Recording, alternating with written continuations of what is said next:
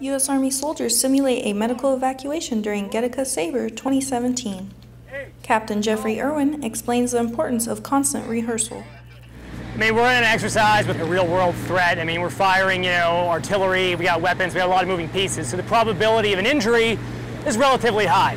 You don't want your first time running through casualty evacuation, MEDEVAC, air MEDEVAC, to be when someone's life is really on the line.